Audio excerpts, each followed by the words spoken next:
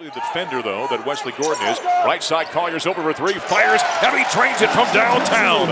All night. Attacking forecourt right. What do we say about the Falcons not shooting well? Top of the key, Trayshawn Fletcher, right between the eyes from downtown.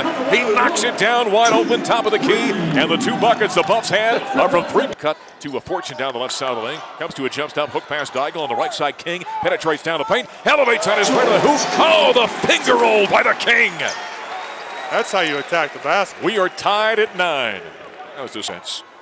Out top, Tolton, right side, Fortune, catch, fires the three, right between the eyes from downtown. Josh Fortune with his 5th three-pointer of the campaign, and we're not at a dozen here in Buckets on top by 2. Josh was down there all alone rebounding that time. King under the hoop, hangs in the air for the left side, count it, whistle, and a foul. And the King goes to the foul line up to a right to shoot the and one.